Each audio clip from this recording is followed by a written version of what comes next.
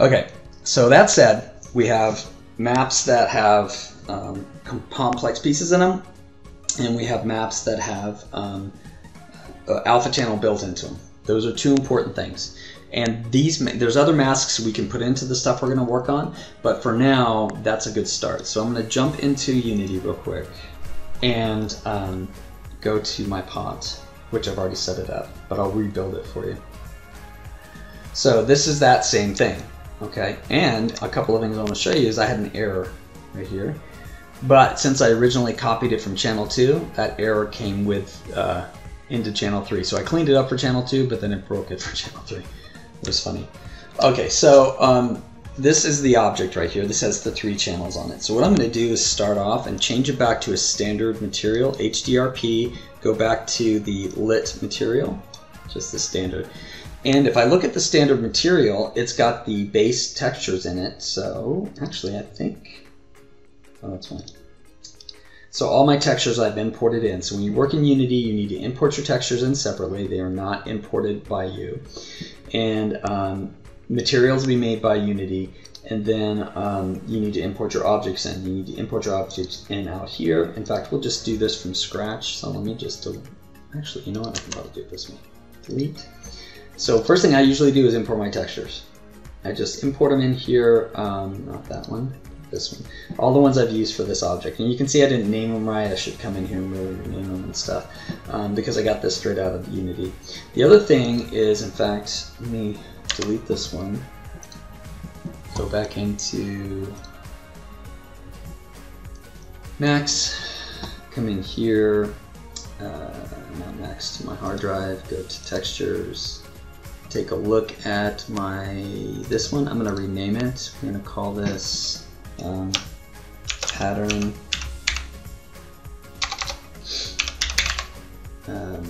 normal, just like that. Then I'm going to drag it into here, just like that. And the reason I did that and not just leave it and rename it here is I wanted to show you something about importing in normals into Unity. Unity doesn't automatically make it a normal. Neither does Max or Unreal by default, but both of them usually have a way to either they ask you when you try and use it or something, but I never count on it, so I just make sure when I'm importing it I change the file type. So it's instead of a texture type from default, and I just have to select it, right? It's like this one says normal. All I'm going to do is go to pattern normal, change this to normal map, and say apply. Just so you know, if you don't do that, it won't work correctly. The other thing is I've deleted my base out of here, which is the project folder, so the whole project no longer has that base, but it still thinks it's in here. Okay, that is a problem for the game, but not for really anything. This red just means it's not in the scene. Cool thing about Unity is I can come back into here, go back to week 4, take this and just drag it in, and it popped back in place. It put it back in the scene. Okay. It didn't fix it. It still needs to have all the other things set up inside of here, but it's at least it repopulated the scene. So if you delete something out of the properties, you can always import it back in, and any of the work you've done inside of Unity will have to be redone, but at least it'll be in the right place, and if nothing else, whatever you may have done, like in the scene, it'll stay there. So I'm going to go to the materials like we talked about. I'm going to change this to standard. I'm going to change this to external. I'm going to change this to model's material name, and I'm going to say apply. And suddenly it's repopulated. And that's because this original material that was here also, because I didn't delete it, was already put in with the base map I put in for the texture. Okay, so back to the beginning here. So now I've got my base in there, and now I've got everything set. Oh, and one more thing I was going to talk about, show you. There's a way, so when you select this, you can default this, make this default. All you have to do is come in here, click on this, and let's say default Fbx Import, like that. Create new preset. Save. And then if you come out to here, you'll see there's a default Fbx Importer setting right there. You're going to click on it, and when you come over here, you'll see it's all your stuff that you just changed. So now anytime I import anything in here, it'll do this to it. But I have to do one more thing. I have to come in here and say, I think it's in the settings. No, wait. It is to default. Add Fbx Importer to default. You click that button. Now, every time I import any model into this Unity file, it'll automatically do all this crap, and I'll have to go through it every time.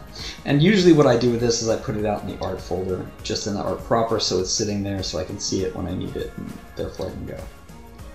Okay, now we've gotten back to this. So we look at this, and we see that everything's working okay. I think that the normal got removed because we deleted it, so let's go back into our normal map. When you import something in, the only thing it's going to keep, hopefully, is the name. So it kept the name of my material, which is also the name of this, and these are the two things that I do when I make stuff. I try to keep the material and the object name the same. It doesn't always work because sometimes they're used across several things and they have color frames and stuff, but for now, it's a really quick way to get things clean. In Unreal, what you do is you have a material that's named MM_material. That's their standard way of doing it, which is a master material. That's what MM stands for. And anytime you make a variant of that, you call it MI underscore and then the name of the material, which would still work with this. It would just be MM and then MI. And that way you can make variants of the original and not have to recalculate all the base stuff for the shader. Okay, so I have this. Next thing I want to do is make it an HDRP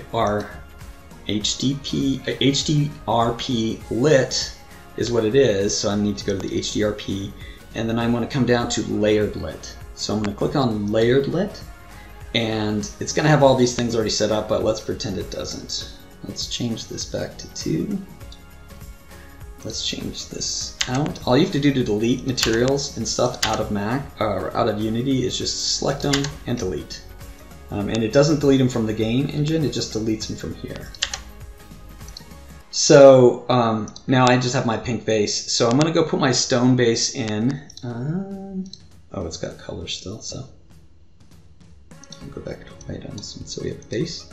And I don't want it to have anything but 2 materials. So when we do a layered lit material, what we get is an up to 4. You can type this up to 4. I can go up to 4. That's it. 4 channels.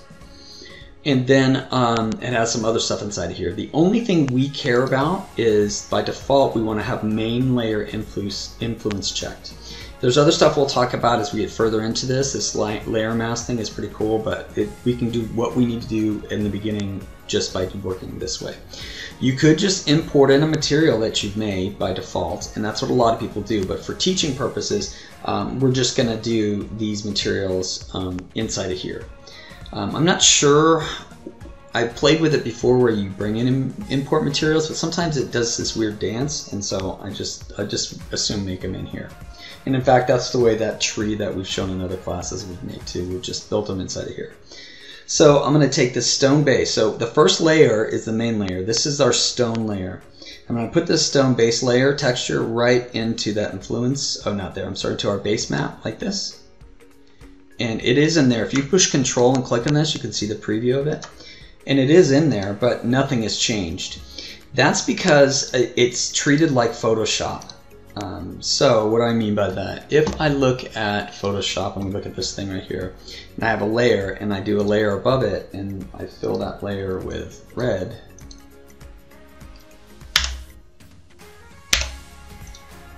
this is what it's seeing. Not the main layer, we're seeing this layer. That technically is the same thing that we're doing here.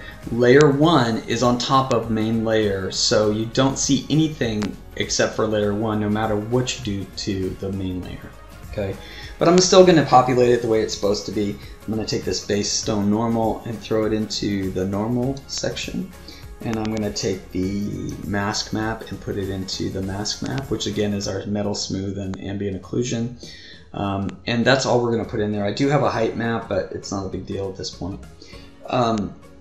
So now I've got that, and it still doesn't show anything. So what I like to do is just minimize this so it's out of the way for now. We'll come back and look at this in a minute, but the next thing we want to do is change, is add our textures to the layer above it, so the pattern stuff that we're talking about.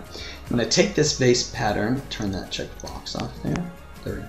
Take this base pattern that we brought in. This is the TGA with the alpha in the back right there, and I'll put it on. And if I click on it, you can actually see the RGB and now the A, the alpha channel. So I do have this now on top, but it's definitely still not showing me the stone layer underneath. And that's because we didn't check this box here, use the opacity map as density.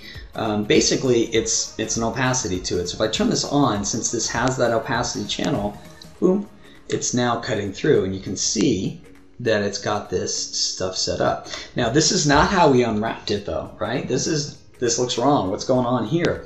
This is because it's still channel 1. If I put that texture and max on channel 1 and had it transparent below, we would see the stone below it, but the alpha, but this would be how it was unwrapped for channel 1.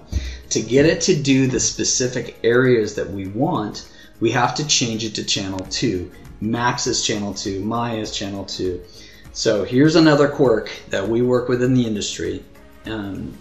Years ago in engineering, they came up with a reason, and they're both super smart, 100%, I can't remember why anymore, I just deal with it. But in game engines, 90% of them that I've worked in, it doesn't go map channel 1, 2, 3, 4, it goes map channel 0, 1, 2, 3. So there's still 4 channels, but they start at 0, whereas most modeling software starts at 1. So if you want to work in channel 1, you are looking at channel 0 in the game engine. If you want to look at channel 2, you have to go to channel 1 in the game engine. So if I come over here to channel 1 and click that button, now the unwrap is working. You can see that this is broken, but we can fix that in a second. So channel 2 is now set up the way it was in Max. So if I come back to Max real quick and look at this one, and it didn't have 3 channels. Let me go to material real quick and just put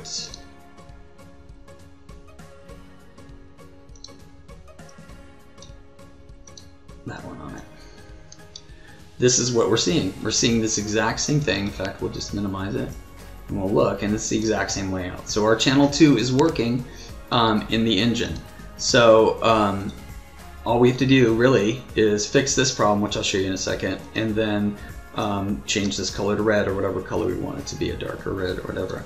The other thing that's missing is the normals and the other information, so we can come back to our pattern normal that we just made and put it into our normal. I don't have a mask map for this because when we baked it out I didn't, so I have to do my metal smoothness by hand in here or whatever if I want to make it more metally or less metally. You know, I can make it like it's 10 or something. And then you can see some of the errors in my unwrap right here, which we'll fix. But yeah, basically it's now set up, and this normal's being weird, but it could be the lighting and stuff too, like our previous, like a Max with 2 channels. Okay, so now we need to add a 3rd channel. That 3rd channel we unwrapped, which had this and this color being different. So I just come over to my layer count, go to 3, and just type in 3, or you can try and use the slider.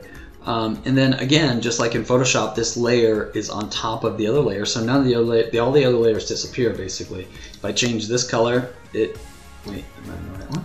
Yeah. If I change this color, it'll change everything, right?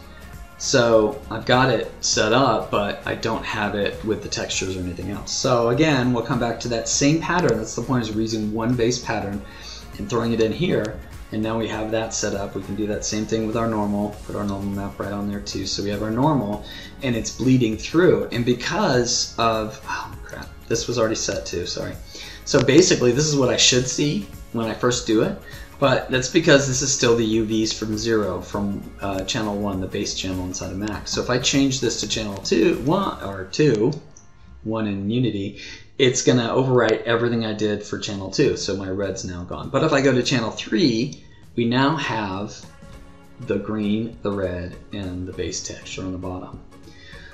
So that's how you do it. That's basically what's going on here. It's not that hard. It's just you have to remember what channels are and what, and you'll get used to it. This is completely the way a lot of companies work.